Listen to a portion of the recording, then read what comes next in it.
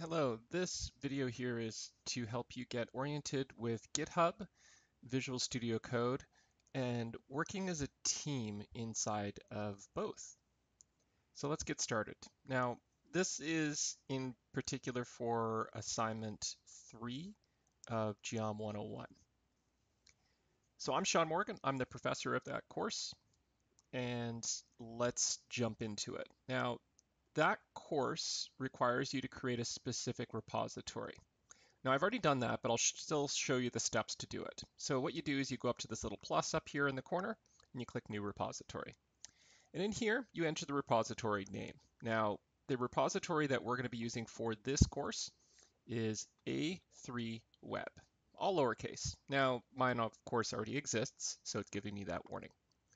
If yours did not exist, it would be green like this, and of course you would say continue. You would make it public, and then you'd say create repository.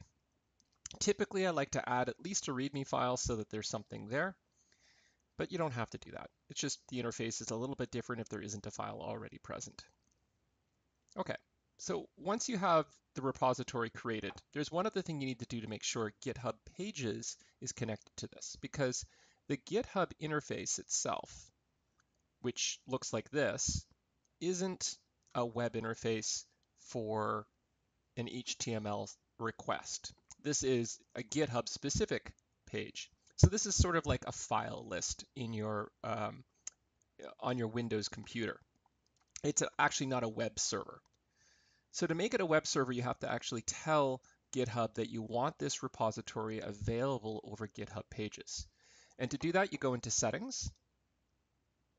And then from within Settings, you scroll down to GitHub Pages. And all you have to do, if it's already green, it'll show you the link to be able to access the content that was visible in the file list as a web resource. So this is basically the URL. So it's going to be https:// my username. So whatever username yours is, will of course replace with that, .github.io. And then because you've made the repository name A3Web, it would show up as A3Web. Now, if it's not showing this and saying it's ready, it's likely you have to select a source from the branches here. So this is because GitHub is part of Git's solution of managing versions. And you can actually split versions, basically branch it off. So you have to select one as the proper branch here. So we just select the main one because we're not really using the branch feature of GitHub.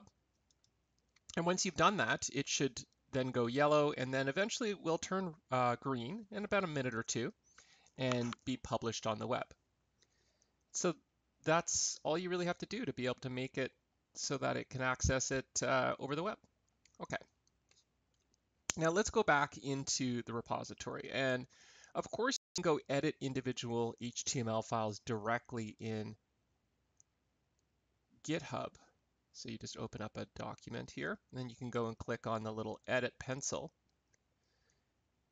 And you can commit any changes back into it. We're going to be looking at Visual Studio Code to do this. But first, let me just show you a couple other little tips inside of GitHub to be able to work in the environment. One common question is, how do you create directories? And you can see I have these directories right here. And to do that, all you have to do is go add a file, and you can say create a new file. And then you can just literally start typing your directory name in, whatever you'd like to call it. So we'll call this one file folder. And then if you do a slash on your keyboard, it immediately creates it as a file folder. Now, when you're creating a file, you have to have something creation. Like this doesn't create the folder yet until you actually create a file. And so what I usually do is a readme.md, which is the default format for GitHub to have a README file. And I can then say, welcome to my directory. And that can help me document what's there. So you can see now I have this readme.md, which always shows up at the bottom here. Now this isn't a website. This is just an individual document for literally documentation.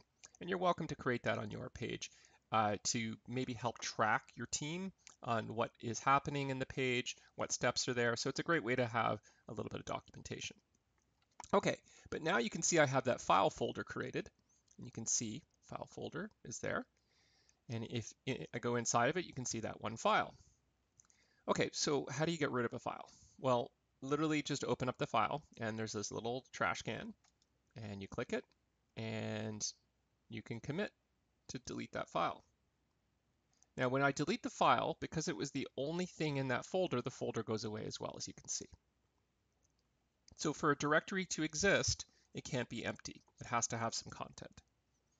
Okay, next is getting files up to GitHub. And there's a couple of different ways to do that. One is add file, and you can go upload files, and then you can drag and drop or choose the files on your computer. But there's actually a even faster way.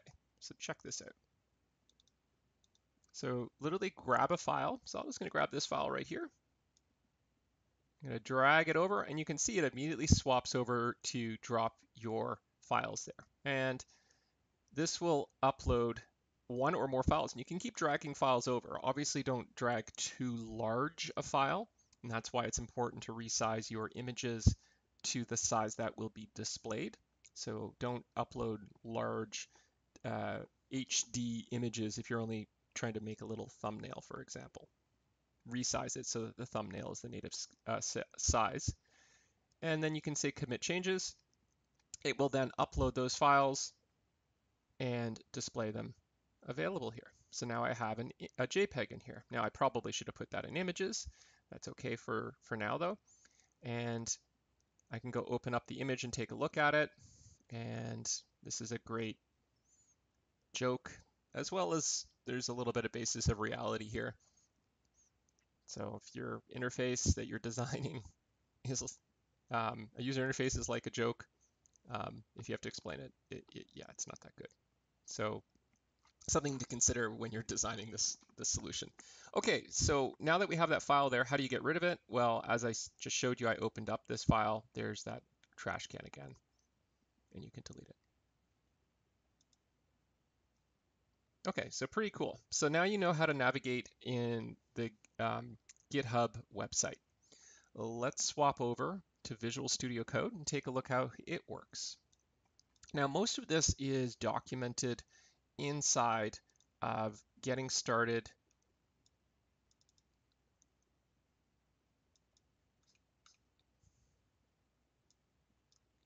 with GitHub Pages, as well as Visual Studio Code. And this document's available on the Geom 101 website.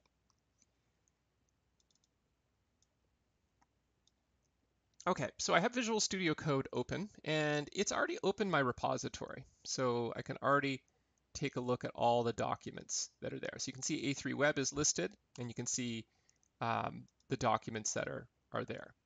So this interface is set up already, and you have to install GitHub Pages, which that document does explain how, no, sorry, you have to install the extensions for Visual Studio Code to work with GitHub Pages, I should say. And once it's set up, all you have to do is tell it how to connect. So what you need to do is use this git clone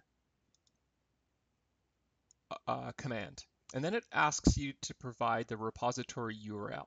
And if we go back to GitHub, you can see where that is. So I have the repository open, and there's this code option. And literally copy this out of there. And there's a little button to do that for me. And all you have to do is paste that into here. And that will actually clone that. And I've already done that. It'll ask you a couple of different steps, but eventually, once it's all set up and done, you'll be able to actually access the documents directly. So now inside of here, I can see A3 Web, which is that repository. And that repository, I can go and edit any document I'd like. So I have my different documents. And in this, you can even actually move files around. So you could actually drag and drop files and then reorder them. But let's just go make a simple change to my website. This website's just a template. I haven't really configured this. And we'll just add a comment in here. And let's just add that comment.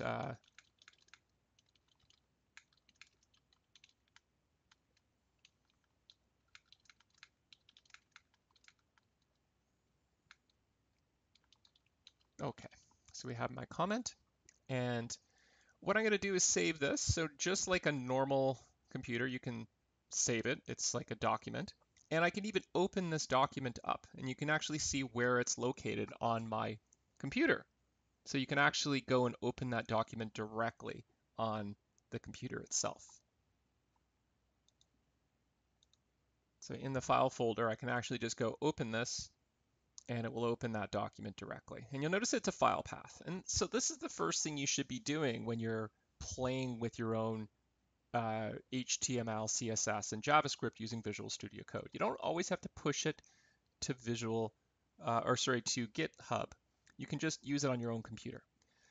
But once you get to a point where you like what you see and you do want to put it into the GitHub environment, you can push it and you can push your changes. Now, you're going to be working in a team. I'm just doing this as an individual right now, but everybody will basically do this to the same repository. So let's go through and make that change. So we have this change up here. We've saved it, and you'll notice there's this little one down here, and that's source control. This is the one that's watching my GitHub page and seeing that changes have occurred. And if I go over to here, you'll notice that there's a modification on the index.html. And I could even open this and it will show me what's changed. So this line didn't exist before, but it will exist after I actually push this change. If I deleted a line, it would show up as a red line.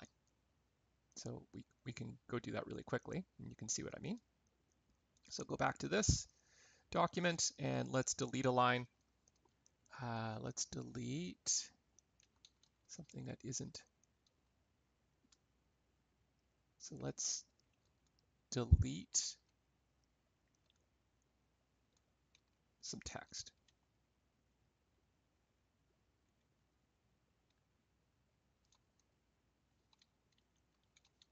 Okay, so we'll change the wording of that. We'll save it. And then let's go back to this. And you'll see it still has 1. If I click this now you can actually see the red line where that modification occurred, and it basically showed what's happened. So there was a change on this line, and you can see the item highlighted of that change. You can see the new green lines where changes are going to occur. So it tries to help you out to see what's going to impact on the website. Now, it's important to not modify something that someone else is also working on, which is why you need to define which area of your web page you are working on. Okay, so I've made a couple of different changes. It still just shows 1, and that's because 1 document's modified. But you'll notice down here, there's a few things that have to occur. Now, there's 4 changes from GitHub that need to come down. That's why there's a 4 with a down arrow, and there's 0 up.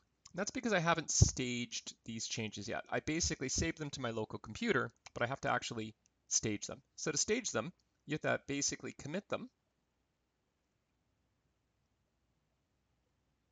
So yeah, we're going to stage all our changes, and we could actually have done that directly here.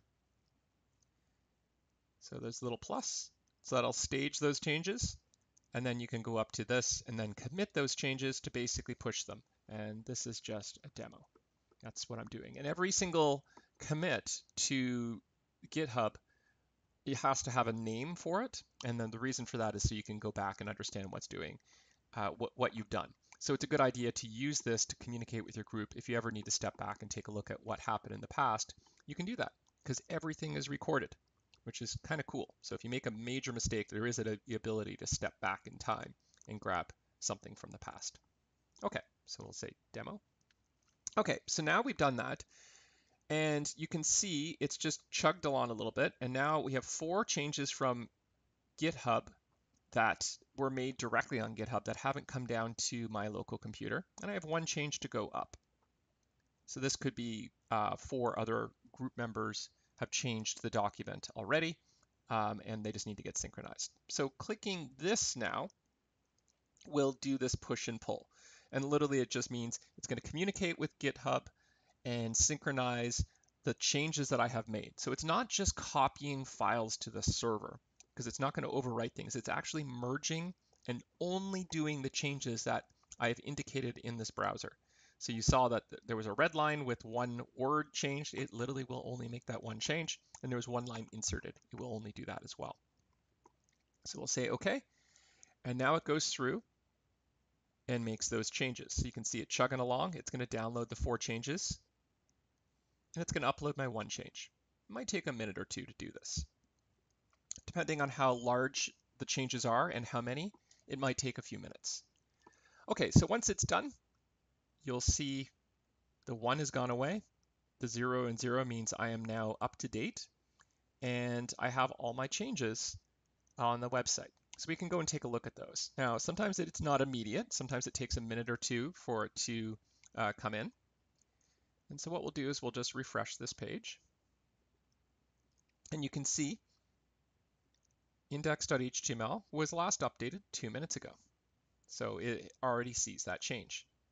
So we can go take an open that document, and you can see my comment is in there. So the changes have been synchronized. Again, this could be a minute or so to be able to have them to come in. So it's not instant. So be patient if it doesn't do it instantly.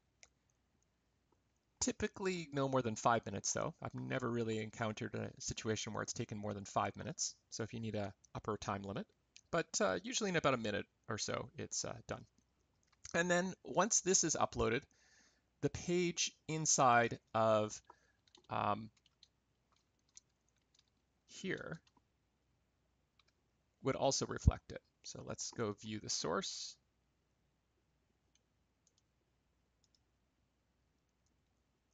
And you can see that changes right here now. So that's how you can make the change through Visual Studio Code and how to make the change inside of GitHub and working with it. Now, this still assumes you're working by yourself. You're not. You're working in a team. So how can you all work on the same repository? Well, one of you has to be what's called the master repository. So you're going to be creating it, and you just need to designate one of your group members as the master holder of the repository. So they're going to have complete control over this. And what you can do is add other people as contributors to the site. And to do that, we just go to the settings up here. So we have A3 Web open. We go to settings, and in here you can manage access, and you can invite a contributor. And you just need to basically find their username on GitHub or enter their email address, and then you can select that person. So if I have another account on here,